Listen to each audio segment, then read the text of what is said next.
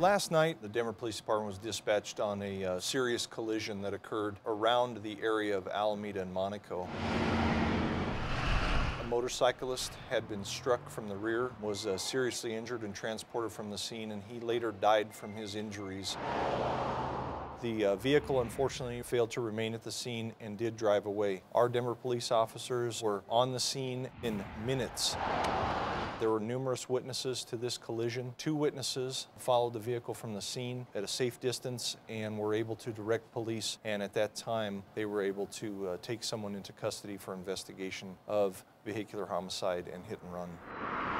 We have officers 24 hours a day, 7 days a week, providing safety to our residents. But I will tell you, we also have 640,000 citizens that live in our community, and there are times where they show the courage to do the right thing and report it to us.